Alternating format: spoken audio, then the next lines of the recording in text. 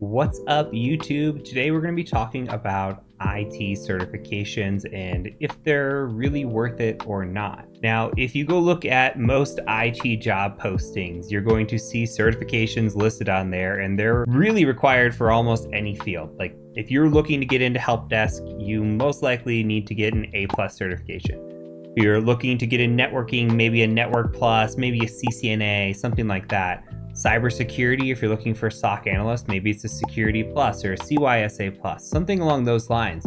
But do you actually need to do that? And so if you're a first-time viewer of this channel, what makes me an expert on this? Well, I happen to be the CEO of a certification company.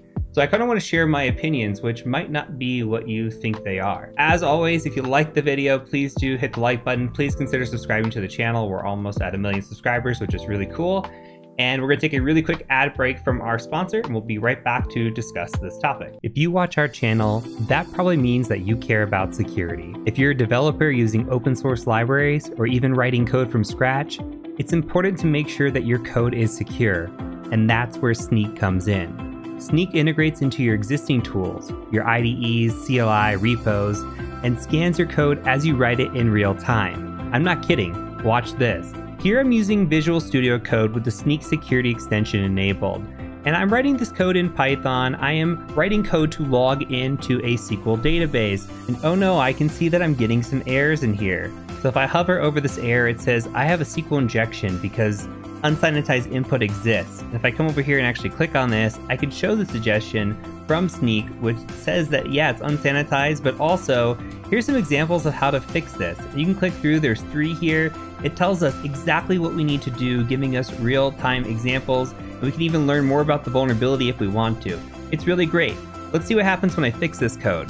And once we do fix this, all I have to do is hit save, and it will rescan my file. And just so you can see the fix, I came in here and added some parameterized queries, and now we are all good to go. We have saved it, and look, I've got no errors down here, no errors in my file.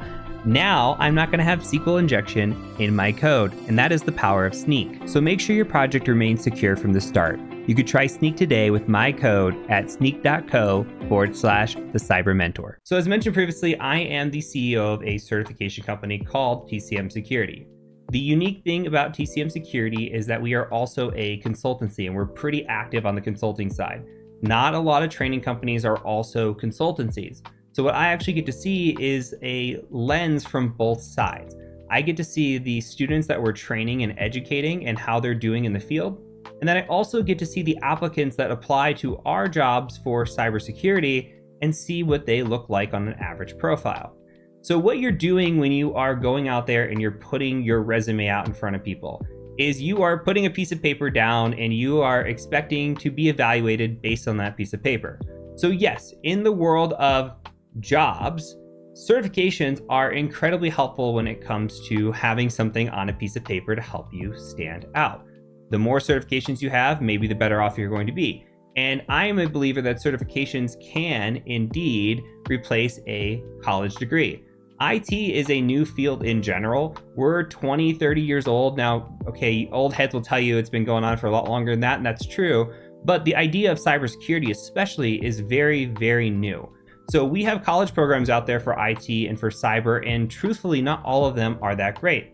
A lot of employers realize that. A lot of people still to this day have come up through backgrounds that don't require a degree.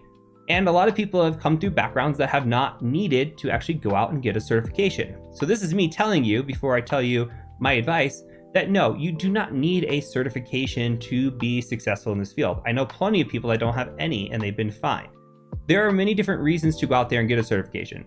Some of them are check the box, right? You're just going, getting a certification. I've done plenty of those. I've gone out and got XYZ certification to be more qualified for a role. But it doesn't mean that I would have been eliminated per se from that position. Now, most jobs are looking for a unicorn candidate. You are not going to meet all the requirements of a job posting. I would have never been hired for any of the jobs I worked for if they actually required everything that was listed on a job posting. For example, my first help desk job, it wanted an A+ certification. I didn't have one. I actually did not have a certification before getting into IT. I'm living proof that you actually don't need certifications, but there are other skills that you will need. Same thing with degrees, right? The average candidate that we see come through for TCM Security has a bachelor's degree at a minimum. They have multiple certifications. And so now we're comparing people that look very similar on a sheet of paper. And so what do you need to do? Well, if you don't have a degree, maybe you get more certifications. Or if you have a degree, maybe you don't need a certification, but you can supplement that with other things. For example, soft skills go a long way, and just showing interest in a field goes a long way. If you have a blog, if you have a YouTube channel, if you go out to events, like if you go volunteer at a local B-Sides or a security conference or IT conference, that helps. If you have a home lab, just something that you built, hey, that really, really looks good on a resume. If you're doing training and education that doesn't actually lead to certifications, put that on your resume as well. Just show that you're passionate about the field and that you have interest and that you actually want to break in. That goes a long way. I'm not saying one thing is better than the other, but collection of these skills really do help. So if we're evaluating a candidate and we see a lot of soft skills there, but maybe they don't have some of the technical certifications, or maybe they're missing a degree, we don't just throw them into the no pile. We actually like that quite a bit. And so one of the best things that you can do, and I do consider this a soft skill, by the way, with soft skills, I think we have a problem as an industry where we are teaching so much on the technical side, but we're not teaching people all the other intangibles, like how to write an email, how to communicate. One of the cool things about when I went through business school was that they actually taught us, how do you eat dinner? Where does your napkin go? And I wish that we would get some of those things in a technical program, right? If you're going through a technical program, they should be teaching you how to write an email or how to communicate professionally, how to engage at certain events and those kinds of things. I think soft skills go a long way. One of the best things that you can do for your career, better than any certification, better than any degree at all, is networking.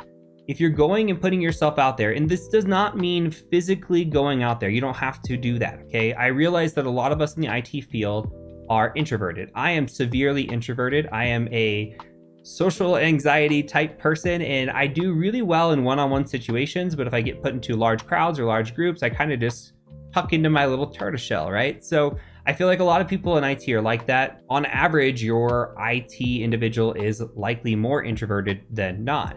And so how do we go and put ourselves out there when we're maybe afraid to do so? Well, it doesn't have to be public events, but public events do help. However, if you go out there and you're part of a community, if you're part of like a Discord, or even if you're on LinkedIn, that does go a long way. We've had videos in the past where we've talked about this, about just being a good person and having that karma and putting yourself out there. And I really think you should go watch that because it goes into a lot more detail than I'm going to go into now. But if you're putting yourself out there and you're networking, it's going to take you so much further than a degree or a certification or anything else. If you're just being a good person and you're actually being a helpful individual, there's lots of people that are out there watching you as you plant these seeds, and you don't know where those seeds are going to go. For me, I had a lot of job opportunities early on in my career because I was just doing YouTube. I wasn't doing anything else. Sure, I was collecting certifications, but people didn't know about those certifications. People knew about me and that I was giving back to the community and that I was teaching people how to get into IT and cybersecurity. And I had a lot of good job opportunities come my way.